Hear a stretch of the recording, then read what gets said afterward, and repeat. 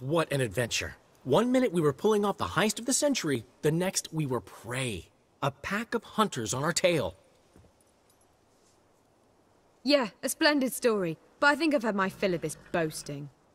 Come, Zoltan. We must convince the halflings they saw nothing at all. Gave me enough material for a volume of ballads. And this one will sell like hotcakes.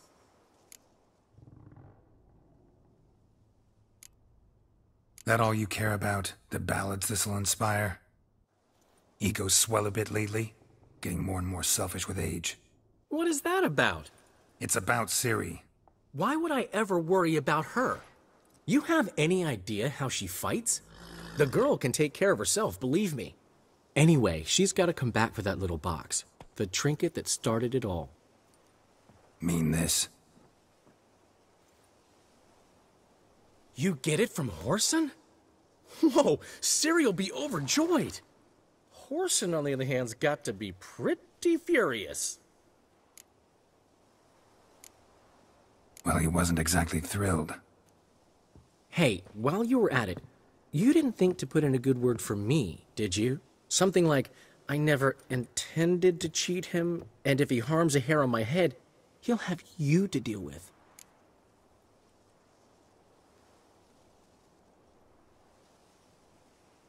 Ran out of time. You don't care a lick about your friends. What about Siggy Reuven? How's he doing? Fine, last I heard. Oh, that's too bad. 'Cause I have a sneaking suspicion he might be a teeny bit mad at me. Ciri ever tell you what this is? And Whoreson, why'd she go to him with it? She went to Whoreson because I took her there. Could have guessed that was your idea. What? Her magic bauble was broken. Whoreson had access to the mages who could fix it. Besides, she needed help deciphering a curse. It's incantation. What was Ciri's interest in this curse? Did she want to cast it or lift it? She tell you? She wasn't all that willing to talk about it. I didn't want to pry. The one time when it might have been useful. But I'm almost positive she meant to lift it. Off who? What? Or was it about her directly? No. I don't think so. I mean, she didn't look cursed. But boy, was she in a hurry. Know any more about the curse? Something specific, a detail, anything? Well, I know the words.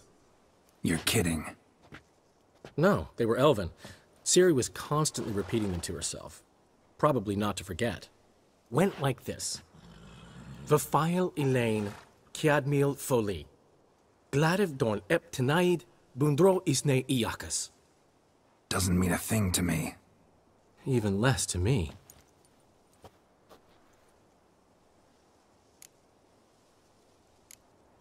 Damn it, that's just not enough. Ciri say anything else? Didn't say much at all, to be honest. Geralt, she's no longer that little girl who ran around Kaer Morhen. Sure, she's still impulsive, alive, but she's also stubborn and sulky.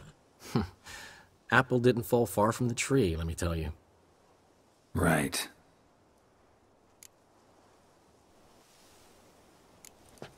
She slipped away again.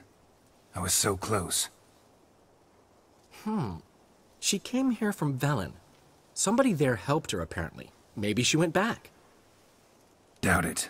Talked to the Baron there. He's the one helped Ciri.